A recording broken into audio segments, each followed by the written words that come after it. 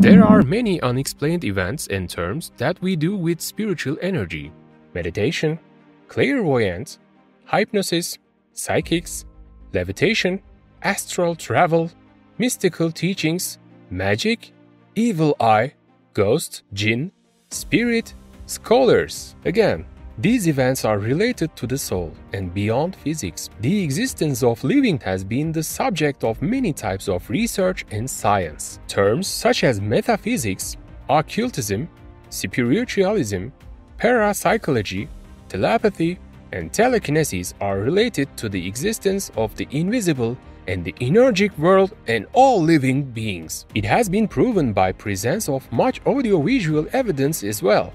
Even having so many domain names and scientific research subjects is a kind of a proof of world beyond physics and beings. Even Freud, the founder of psychoanalytic school, pointed out that how intertwined human and metaphysics are, saying, "If I could repeat my life, I would dedicate myself to paraphysic research instead of psychoanalysis." Freud's report was titled Psychoanalysis and Telepathy, in which he gave his views on telepathy, which was published after his death as a result of the pressure of scientific circles. Before moving on the scientific explanation of metaphysical living things, let's try to present concrete scientific evidence and theories about the existence of the metaphysical realm. Although the existence of the soul cannot be seen in human beings, it has been scientifically proven by various theories and experiments.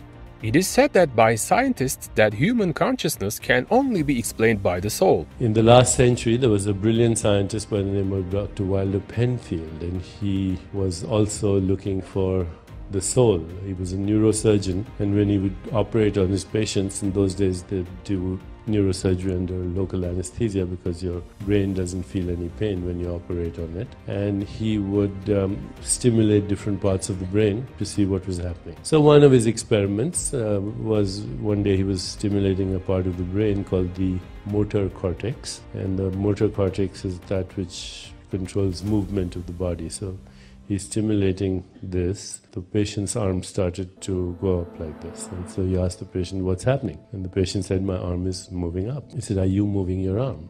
And the patient said, "No, it's moving up. Maybe you're moving it for me by stimulating my brain." And then the patient was told by Dr. Penfield, he said, "Even as I stimulate your brain in order for your arm to move like this, I want you to make a choice. I want you to move it somewhere else." And in one instance, the patient reached over from the other arm and pulled it in this direction. In another instance, he resisted the movement and put it somewhere else. And with that simple conclusion, Dr. Penfield came to a very interesting conclusion with that simple experiment. He said, the brain is telling the body to go like this, but there's someone here who's telling the brain, "I'm not going to let you do that, I'm going to move it like this." He said there's a choice maker that can override the commands of the brain to the body. He said, "I know where the command post is, but where is the commander?"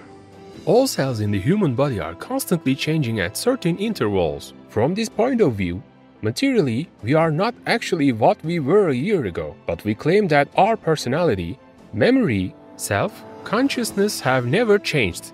It is what we call the spirit that provides this. The metaphysical status of man, brain waves, aura, the doubles of the soul. These are all sources of energy. For example, eyes are the windows of the soul and the cosmic energy center. The energy and magnetic flux emanating from the fingertips are determined by science today. As a concrete proof, we can present Kirlian photography in which a human's aura or energy current is displayed. Those who claim that shapes observed in Kirlian photography is not aura state that these images are formed randomly by an electric charge of the air around us during photo shoot. Nevertheless, those who are interested in subject already believe that these images show the subatomic particles around us. For example, they assert that the images are formed as a result of electrons around us being charged by electric and the subatomic substances around us in the air already acting according to and shaped by our feelings and thoughts. Quantum scientists maintain the same ideas, namely the subatomic particles act according to people's thoughts, and that thoughts even create brain chemicals and produce subatomic particles. The act of thinking creates and shapes electrons. True, It is not the soul that is seen in Kirlian photography, but it is a visible reflection of our world of emotions and thoughts. In other words, the subatomic matter around a person indicates the state of that person's emotions and thoughts. Again, Dr. Harold S. Burr proved this by finding the electromagnetic field of the human body. This electromagnetic field, which Dr. Burr named the L field, surrounds, shapes, and controls the body of all living systems. This energy field, measured with standard voltmeters, is determined by human emotions and thoughts. 93 articles written by Dr. Burr, who established that physical illnesses also originated from deteriorations in this energy field, and who even treated some of his patients with this method, are in the archives of Yale University. However, these discoveries of Dr. Burr were swept under the rug, because the medical industry and pharmaceutical companies, which were monopolized by the financing of John D. Rockefeller, saw antibiotics as the only tool to correct human mechanics. These different energy, currents, auras, etc., which are released in our body after the good and bad emotions we experience, and whose existence in the scientifically proven are metaphysical phenomena, as they do not act under the laws of physics in our three-dimensional world. Metaphysics means that which is somehow opposed to physics. Scientists have tried to explain these metaphysical phenomena, which do not act following our three-dimensional world, with quantum and string theories.